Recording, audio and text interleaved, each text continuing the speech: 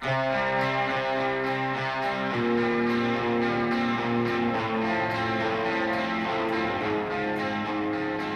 I first talked to David about the film, it was always about this way that we each play a role in order to manifest survival. Come in, ready? 1, 2, 3, go!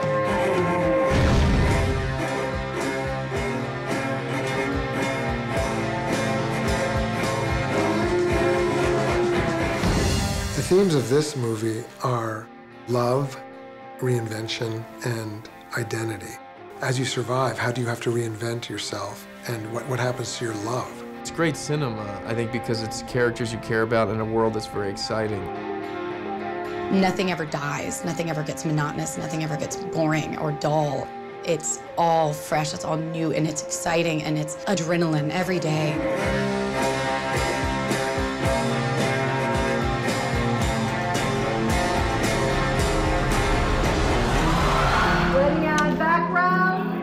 I always look for characters and worlds. I think anytime you're a writer or a director, you're looking for something that has a lot of heart and soul that you can mine very deeply. Charles Roven, Richard Suckle, guys I've known for a very long time, had worked on this material with Eric Singer. It was a story I always wanted to tell because it was so great. We started looking at this, and I started to think, God, these characters are kind of amazing. And it's a chemical thing. I felt it immediately. I felt the chemical thing that I felt with the people of The Fighter or the people of Silver Linings. This was a case of another true story, American Hustle, that was based on events and people who just leapt off the page. The characters were just vivid, unlike any I'd ever seen before.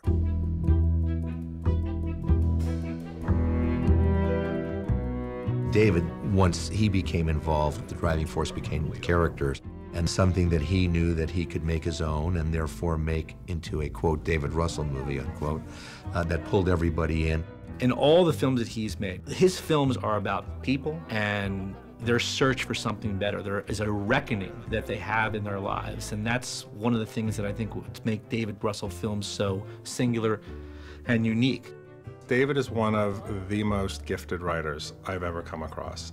And one of the reasons is because he really does inhabit every character that he writes about. I'm like the Viet Cong, man, all right? I'm in and I'm out. I was there the whole time. You don't know it, all right?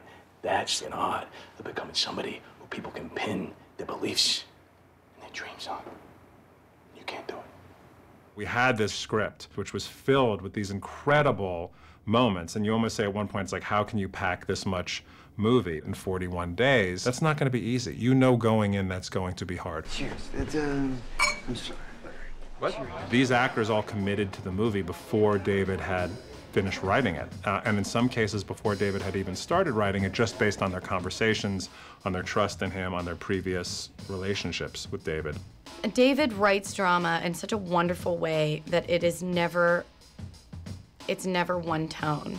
All of his drama, even his dramatic scenes, are exciting and funny and intriguing and interesting and confusing, and he just has this way of looking at the world and looking at people that when he expresses himself, it's a very exciting thing to watch because you never really know what you're going to get. None of his characters are really predictable. He knows their voices, he knows their mannerisms, he knows everything about them to a point where when he's throwing out an idea, it's real, it's genuine. It's not like he's just saying, try this on for size. It's coming from a place because it is within the DNA of the character that he created and wrote. I got very excited because I knew I had a great character for every actor that they had never played, and the audience has never seen. This guy right here, he's got a big heart. Guys like you and me, we dream and we build. We never give up, we never quit. The cast is really extraordinary. We were unbelievably blessed to actually have, in one movie, having real significant roles. Christian and Amy and Bradley and Jeremy and Jennifer. You're only as good as who you get to work with. You feel very, very lucky to be surrounded by such tremendous talent. I think having a chance to work with Christian Bale and Amy Adams, people that I admired a lot, that was very thrilling to be on set with them every day and to sort of be in the trenches and have to show up and match them. That was incredible. I think that's the biggest takeaway. It's just and then being sort of in awe of what they were doing. I can't speak highly enough of working with each actor and what they brought to the experience of working on this film. Everybody, it's kind of sick how how great everybody was. There's a showmanship in storytelling, and whether you're telling a story to your child at bedtime or whether you're telling audiences all over the country in theaters, you must have a certain excitement or magic. And I feel that excitement when I know that Christian Bale is going to play somebody I've never seen him play. Christian is legendary for throwing himself into roles. You don't see Christian as Christian, you just see him as the characters. Irving Rosenfeld, he creates this, and it's this sort of languorous demeanor, and he's very soft-spoken, and it's really kind of wonderful. Is that Duke Ellington on your bracelet? Yeah, as a matter of fact, it is. He died this year, you know? I know. I doubt anyone else here knows or cares about it. Well, I care about it. He saved my life many times. Mine too. He just looked like a fascinating man, and far more interesting than I'd imagined. Not this sort of slick wheeler dealer, not at all. You know, there was something very raw about him all the time. He wasn't necessarily in good shape, and he had this comb over that was rather elaborate. He had this air about him. I'm not going to play it without trying to, you know, adopt his physicality, his body type. And David was going, really, you're doing that? And I was like, yes, I'm doing that. Absolutely, David, there's no question. He's like, all right, you don't have to go too far, but, you know, I ended up, I was over 40 pounds heavier than my normal weight, you know, by the end. He was who he was. He didn't care.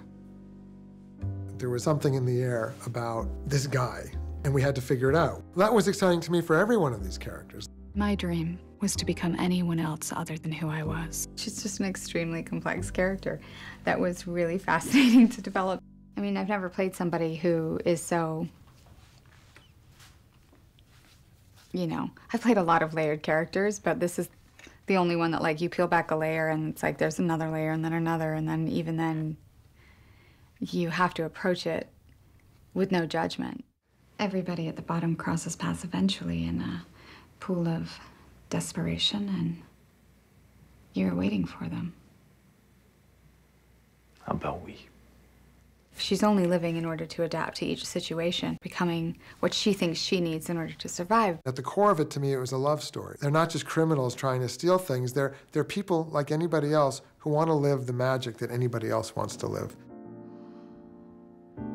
I felt like we had a secret, just the two of us. You know, like that thing when you just want to be with the one person the whole time and you feel like the two of you understand something that nobody else gets. Let's go. Well, anytime you do a movie with David, I know that it's gonna have to take me to places emotionally that aren't comfortable but are real, and he demands that you explore things in an organic way that you can't really think about. So I knew that, like, he wanted Richie in the movie to be this sort of unhinged, dangerous, yet at the same time very vulnerable and childlike character. He's had to live his whole life as a decent, good guy, and this is his chance just to explode. Everybody thought, oh, Richie DiMaso's gonna stay in the office pushing papers. That's not gonna happen, Mom. I'm outside on the field. I got people working for me. My ideas. I'm running the show. I'm the quarterback, and I'm not gonna settle for no one, Mom. They kind of do it wrong epically, and we get to see how their interactions with one another create this chaos. You also have a very volatile and unpredictable wife at home. Rosalyn is either very up or very down. She's certainly someone who is not without issues, to say the least. He doesn't love you, Rosalyn. He loves me, and you know it, and I know it, and he knows it. And it might be done now, but it was beautiful, and it was real. And we loved each other. Shut up. You scare him, and you manipulate him, and you use your son. Well, he must like it on some level. He must want it because he keeps coming back for it. It's like that perfume that you love that you can't stop smelling even when there's something sour in it. You can't get enough of it. I found her struggle kind of really interesting. That concept of not wanting to be alone so much that you would rather be unhappy with somebody, because I think our ideas of what our lives should be sometimes overwhelm what our lives actually are. We're not happy, all right? You know that I could take Danny. You know that most of your work is illegal. And you know that if you tried to divorce me, you know that I'm not saying that I would, but I'm saying that I could. And I'm saying that that is why I don't like divorce, Irving. Women do that in divorces. Women get the children and then their fathers never see them. My mother never got divorced. My grandmother never got divorced. There are no divorces in my family. I am not getting a divorce. I want the women to be as strong as the male characters, and I want them to be very powerful presences. I think the whole movie elevates to an extremely rich world when the women are strong, extremely strong, and extremely complicated. I'm gonna do these 4 bests, these 4 cons, to get us out of this. Not just me, but us. And I'm gonna get really close with Richie, the cop, in case we need to use him, if we need another move. We don't need another move. We need 4 busts. And we're done. We are gonna need another move, trust me. And you're gonna be thanking me. The key to people is what they believe or what they want to believe. So I want to believe that we were real. We are real. And I want to believe that a man could want me. And I'm gonna take all of that heartbreak and all of that sorrow and I am going to use it. And I'm going to make Richie think that I want him and that I like him. And I want to be very, very convincing. Maybe I do like him. Maybe I like him a lot.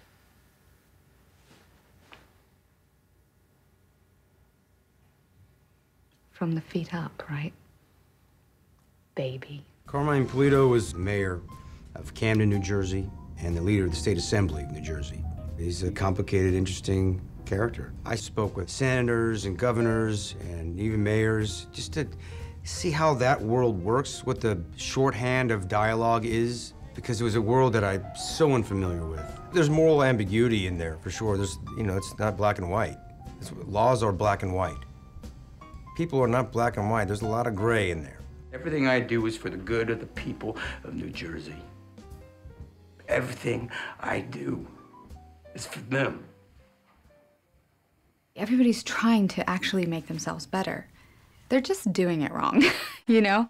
I don't like that you're in jail while he's going free. I don't like any of that. I want to help you. All the razzle-dazzle that he does, it's not good. It's not real. It's fake. It's not real. Who you are is who you are between you and God. You and your soul. That's what matters. That's what counts. That's what I'm about. And that's what I see in you. Tell me you didn't feel it the first time we saw each other. Am I crazy? I don't think so. I'm not supposed to be talking like this, but I don't care. I break the rules. Okay, Edith. I want to help you. I like you.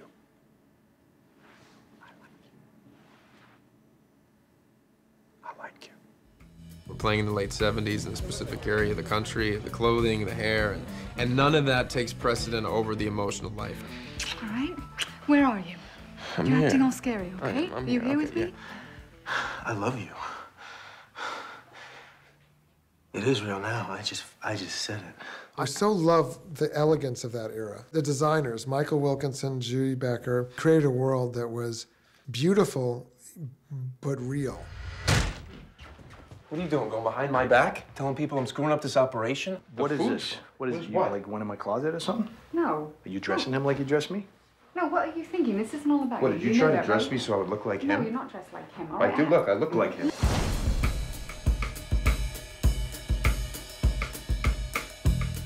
To a costume designer, being presented characters like this is the biggest gift. It's what we all dream about. Woo! You look fantastic. I could only dream about these dresses. Are beautiful. Ah. What we wear reflects our personalities, our background, our aspirations, lots of subconscious kind of messages. We can help tell that story and show the arcs of the characters. You playing me? You're gonna have to decide for yourself, kid. I just laid everything out on the table. Everyone's exterior is helping to inform their interior. Their wardrobe is part of their armor. It really did help inform the confidence of Sydney. You look beautiful, by the way. Don't look at me, all right? Don't look at my legs, don't look at my hair, don't smell my hair, don't ask me how I am, don't talk to me outside of these roles, Where you because we're going? done. Just stand still. Get under the umbrella. Come on. Just Carmine wants Rosalyn to come. I don't care. You weren't listening. I don't care if Rosalyn comes. Just do your job, okay? You're nothing to me until you're everything. This film is all about human interaction, the dynamics between different personalities, and exploring what physical manifestations there are of that as far as people's clothing choices and what they wear.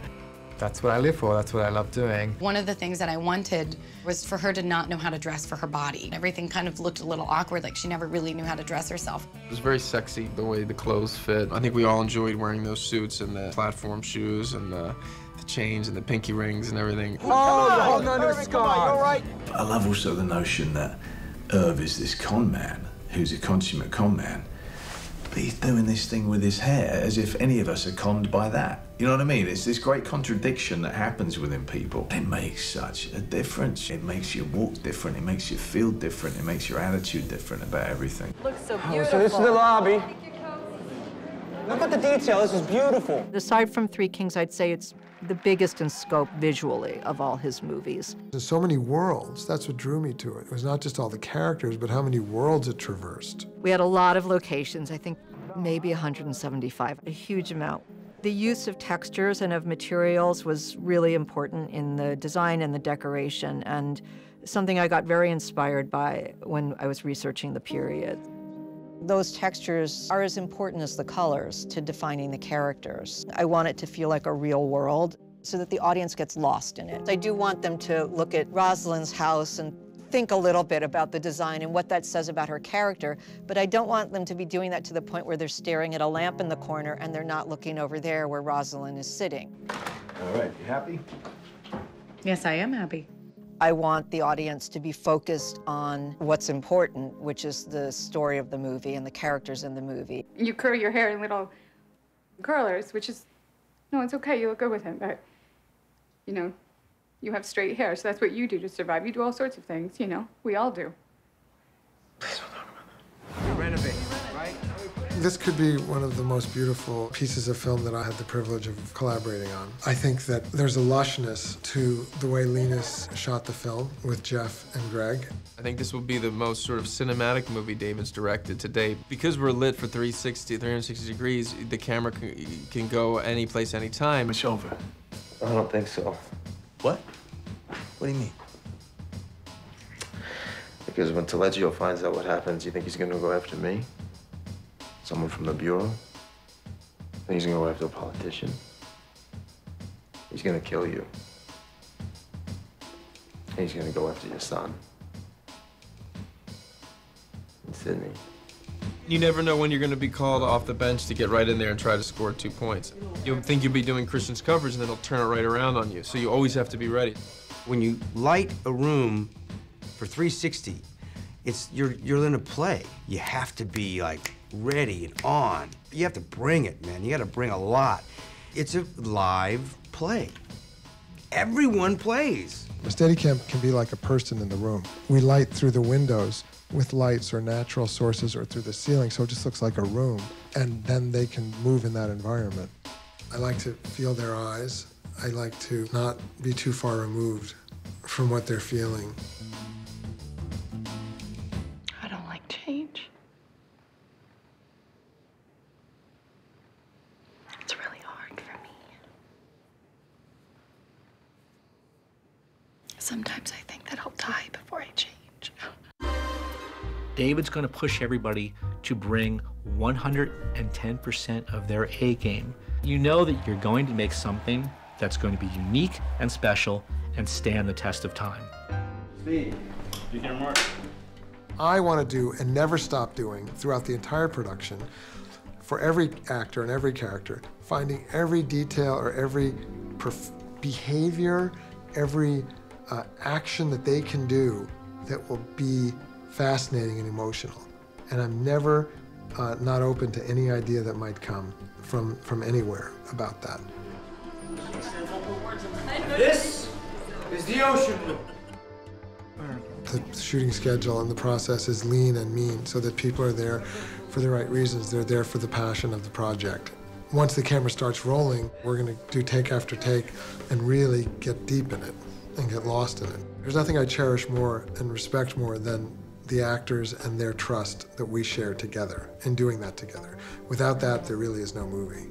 David understands something that a lot of people don't understand. It's hard to remember what's most important when you're making a movie, and that's the performance, and it's the characters and what they're saying. And it's really easy to get distracted by everything else, but all David cares about is the characters and the performance, and everything else has to work around that. He never sits at the monitors, ever. He never has a trailer. He never leaves set. You see him on set and he's in it. There is no downtime. It's always in motion. The equation is constantly changing. We're throwing this in and that in, and then it's coming from left field and right field. But David really does know exactly what he's doing and what he wants and why he wants it. It's like a sculpture. He likes to sit there and mold it as it's happening. He's all about the heart and soul of the characters. There's a frenetic energy that I think David loves, and the feeling that you're up against the wall every day and how are we going to make our day, and all that pressure creates this very palpable energy on set. Because of that you see that in the acting, because it's real. I want to face you like a man because I want to be real now. Who's all right? Who's they? It's the feds. The feds? Yeah. Irving? Look, I'm a good person. You're a good person. I've been doing this for a long time, for 20 years. Do you think I would have taken that money if it wasn't the right thing to do? And look, Huh? look, you're a good person. I know that. You know, but in all honesty, You said that was the only way, Irv. You chased me. Do you remember? The real brilliance about what David's doing with all of this is that he gives you something to think about without being judgmental. There has to be something a little bit wild in any great performer that I am going to love, I think. A little bit crazy in a human way. I think it's true of Jennifer Lawrence, it's true of Christian Bale, big time. They're channeling the power of humanity in all of its colors. You know where I was recently? I was in your boyfriend's car, all right? I saw your nail polish. He put a canvas bag over my head! Are you happy now? Because he is trying to kill me! What are you talking about? You have monster talent walking in the room. It's such an embarrassment of riches with the level of talent in this movie, who are already fearless actors, who David then wants to even push beyond that comfort zone. You watch other actors come on set who haven't been able to have that kind of freedom, and it's very almost unnerving initially. I mean, you really watch somebody go through the whole trajectory emotionally. When they do let go, it's just magic, and by the end of it, they almost always say, you know, it was the best experience they ever had. One's more adult-orientated, one's more kid-orientated. He knows how to push you, and you want to be pushed, you want to be better. It's almost like having a coach with something athletic that tells you you can run a certain distance. It pushes you, and then you run there, and you feel great, and you feel inspired. And he gets ideas, and the second they come into his head, they come out of his mouth. And that's the way that we're all working, and it's very high energy. Such imagination and such vision. I mean, the guy sees it. I always want to avoid a notion of technique. And I get the same sense a little bit with David of him going, I don't want to have this technique, you know, I want to have this rawness. I want to be doing things that are wrong by conventional standards. I want to be changing the scene in the middle of it. And you get used to that and it becomes great, you know, and so you get something unusual when you're watching the film. You get a sense of invention on the spot, and very much it is. Congratulations. I hear you have a great ice fishing. I hear you have a great ice fishing. Yeah, tell it. Just imagine if things happening in this office, right? We're not just working in a box. I'm going to ask the actors not to be precious about their performances. I can't be that precious about the screenplay either, or the direction. And so it's a two-way street of collaboration. And they may have choices that are very important to them, and I may have choices that are very important to me. And I'm happy to do both, you know. And very often in the edit room, I'll say, thank God we did that other choice that I wasn't so sure of that they wanted, because I was wrong. What he's doing on the set, he's doing in the cutting room. His approach to getting people to lose their cerebral selves and just feel the material, that's constantly what the challenge is. Who starts a song like that? It's magic. It's a very musical movie to me. You know, that's the trifecta: emotion and character, camera movement, and music. It's the soul of his films. It has to be having really a lot of heart and a lot of emotion. It's so very much about his characters. When you can find a song like 10:05:38 Overture and have it belong to this movie, that to me is the most fantastic thing.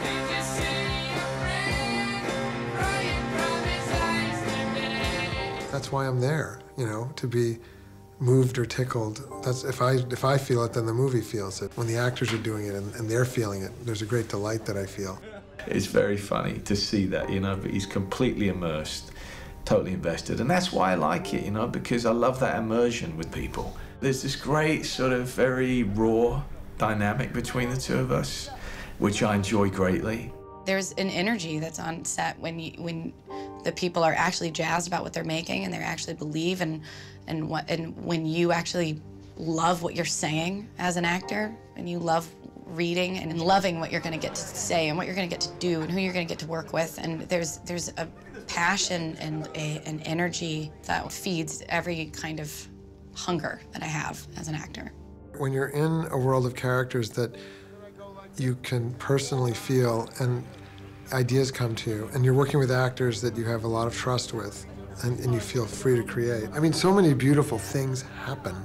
Life will give you plenty of darkness to deal with, is my perspective. So I like seeing the people who have enchantment. They love life. I feel real fortunate and real lucky to be doing what I'm doing and to be doing it with the people I get to work with.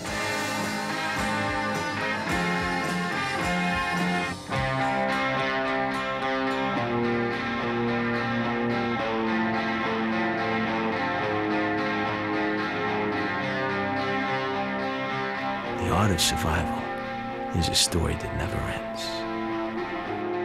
Cut, done. Thank you.